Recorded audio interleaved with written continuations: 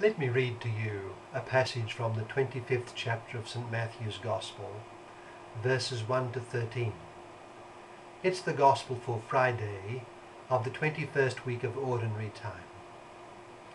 St. Matthew writes, Jesus told his disciples this parable. The kingdom of heaven will be like 10 virgins who took their lamps and went out to meet the bridegroom. 5 of them were foolish, and 5 were wise. The foolish ones, when taking their lamps, brought no oil with them, but the wise brought flasks of oil with their lamps. Since the bridegroom was long delayed, they all became drowsy and fell asleep. At midnight there was a cry, "Behold, the bridegroom, come out to meet him."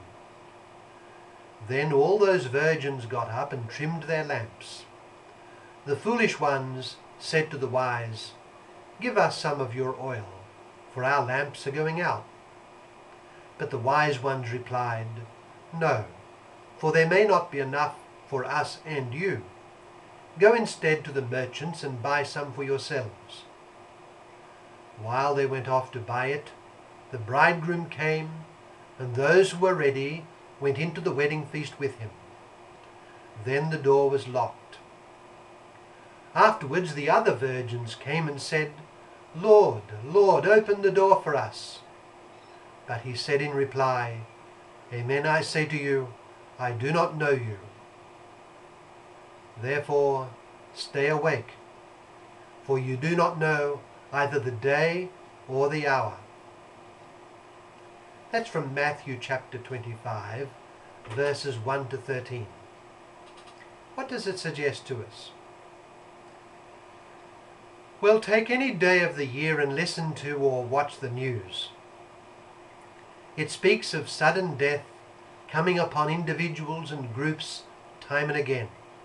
Death without warning to persons of all ages, all conditions and callings. The greatest persons can be suddenly snuffed out, from Julius Caesar in classical times to Lincoln in the 19th century, and Gandhi, the Kennedys, and Martin Luther King in the 20th. Death comes to all, and to very many it comes suddenly, whether by natural or unnatural means. Such is the human condition, and our Lord warns his disciples to understand that they must take this into account, because an enormous amount depends on how we are found at the moment death visits us. In this sense, the whole of life is a preparation for the moment of death. Our Lord, as usual, tells a story to drive home this point. The setting of the story is a wedding feast, and the maids were waiting the arrival of the bridegroom. There were foolish ones among them who did not foresee a sudden arrival of the bridegroom, and wise ones who took this possibility into account. The upshot was that the foolish ones were left outside with the doors locked to them. So apart from anything, wickedness is foolish. Living a life of sin is, as some might say, a bit dumb. It is foolish because, even from the point of self-interest, it shows poor thinking. We must think through our situation as vulnerable creatures whose lives are radically exposed to any number of threats which may at any point cut it off. And then what? Then comes the judgment, and its upshot depends on our readiness for the bridegroom at the moment of his arrival. If death can come suddenly, and if an unending eternity depends on the welcome we are able to give to the bridegroom when he comes, then the whole of our life ought to be spent in standing ready for this arrival. Our parable not only teaches us to stand ready lest death overtake us suddenly, It also, and more importantly, tells us who it is whose coming death announces. It is the bridegroom. It is the bridegroom of the church, and therefore the bridegroom of the soul of each one of the church's faithful. Christ describes himself as the bridegroom, and the kingdom of heaven as a wedding feast. This ought to be a wonderful thought all through life, giving joy to the thought of death. Death is not just a loss, and possibly a sudden and catastrophic loss, which we must always be ready for. Rather, it is also a gain. The whole of life is not a dark preparation for a sudden loss.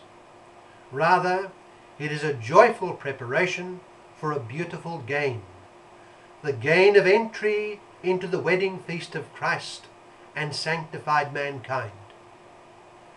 Death in this light is something which can be viewed with serenity and optimism. And if life has many sorrows, then death can be looked forward to as a great door to something far more beautiful to come. Indeed, we must develop the habit of looking on life and death in these terms, because this is central to all that Christ has revealed to us. In death, something beautiful can come upon us suddenly, and that beautiful thing is the arrival of Christ to take us into the wedding feast of heaven with him.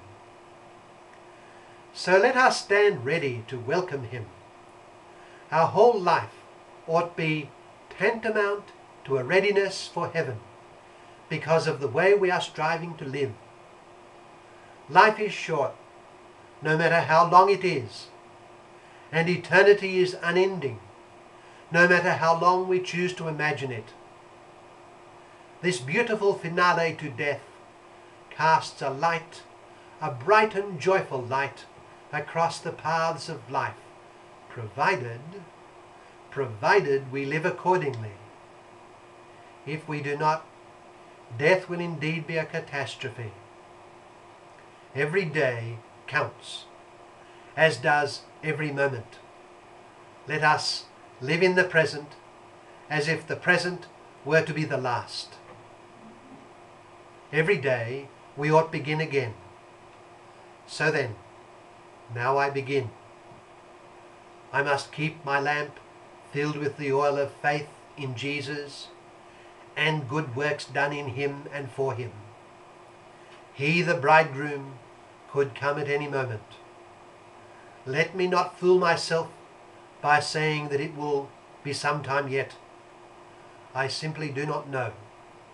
My whole life should be lived in such a way that were he to come now, I would be ready to welcome him with my bright and burning lamp